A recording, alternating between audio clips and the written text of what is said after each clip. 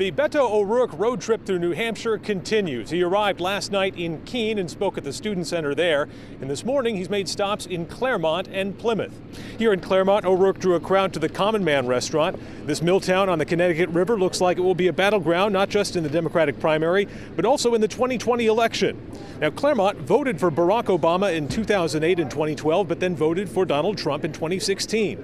O'Rourke drove here from Iowa, making stops in Wisconsin, Ohio, and Pennsylvania along the way, places like Claremont, where the Make America Great Again message really resonated. But Beto says his campaign is going to be all about showing up in those kinds of places. Your prospects to win in an election, your ability to effectively serve once in office is premised on showing up and listening to those who understand the issues in Claremont or in New Hampshire better than anyone else. Now, O'Rourke is pledging to hit all 10 New Hampshire counties on this visit, which stretches into Thursday. So far, it's 2 down, 8 to go. Reporting in Claremont, Adam Sexton, WMUR News 9.